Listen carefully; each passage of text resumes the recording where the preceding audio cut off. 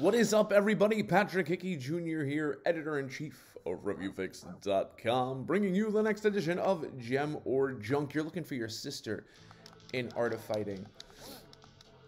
And it's kind of like a story mode meets, it's like a beat-em-up meets a fighting game. And, yeah, we're not very good in it. And, we're gonna get our asses kicked. But, we're gonna try. And we just got perfected. So, if you like SNK games, this is one of those SNK games that got released on the Super Nintendo. And, we're gonna try and get some... The thing that I didn't like about this game growing up is that, see how the characters, like, immediately backed up?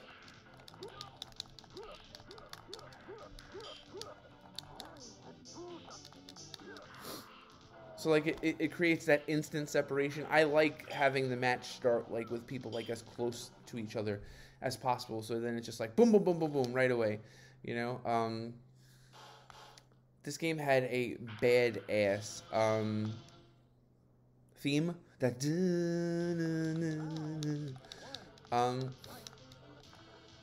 I also like how large the characters are in comparison to the screen, which is cool. It feels so weird to be playing a game like with this type of resolution. You know, like the square. I do it all the time here, but by comparison, I felt like the SNK games were really cool.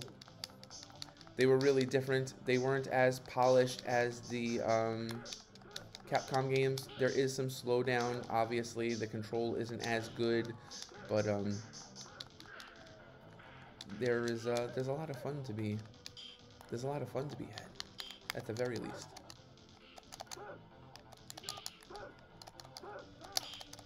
But see the slowdown, like when you're jumping across the screen and stuff, that stuff didn't happen in a Capcom game, as far as I remember. Maybe I have maybe I'm playing Monday Morning Quarterback.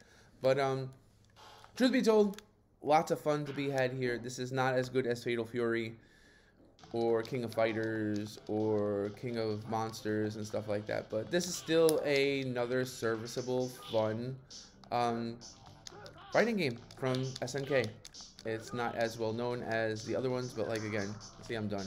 You have to be so quick in this game, otherwise you're done. So yeah, Gem or Junk, this is a gem. Check it out.